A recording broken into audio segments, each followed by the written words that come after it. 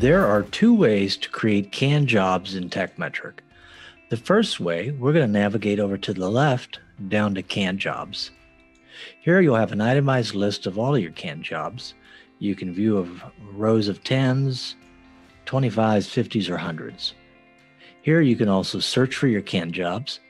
You can populate by job category or by labor rate. You can also download the CSV file and upload it in a spreadsheet. So to create the canned job, I'm going to select the blue button that says New Canned Job, which here, it's basically an empty job. So I'm going to select my job title, put a labor description in here. I'm going to pay the technician 0.25. I'm going to leave the rate empty. I'm going to put my total at $25.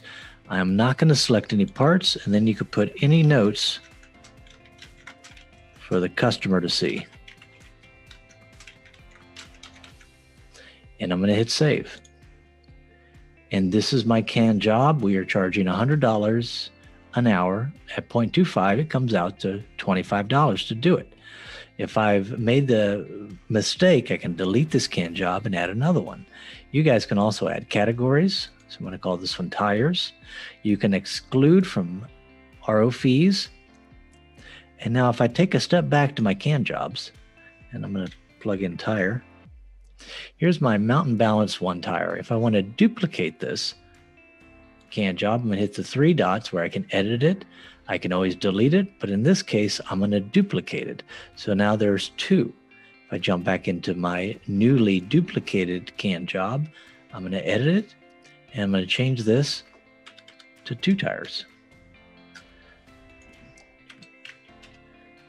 And I'll change the rate for the technician to 0.5.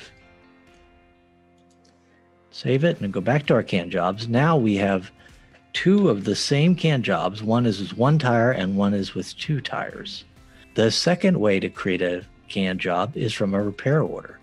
Today I'm going to jump into repair order 3074. I'm going to go to the estimate tab and I'm going to hit the build estimate button and hit add new job. Here I'll call this one tire balance. I'll put in the same labor. We'll add a 3 there, so it'll be different. I'm going to add 0.25 for the technician. Now, once you have your job built, you can hit the star to save it as a canned job. And this would be the second way to create all your canned jobs from within the repair order. Thanks for watching. Please do not forget to give this video a thumbs up and to share it with the rest of your team. Also, please subscribe to our YouTube channel if you would like to see more helpful videos for auto repair shops. Have a wonderful day.